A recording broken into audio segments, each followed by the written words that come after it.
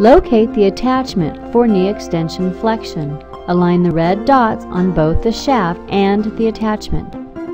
Move patient into position and align the dynamometer's axis of rotation with the lateral femoral condyle. Secure the shin pad proximal to the medial malleolus.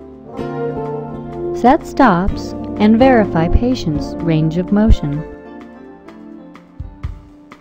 For the opposite side, unstrap patient from the attachment, move chair backwards, and switch the thigh strap. Press the dynamometer hold button. Exchange with the opposite side attachment, remembering to align the red dot. Rotate dynamometer to the 90-degree setting, labeled knee extension flexion. Move patient into position and align the axis of rotation.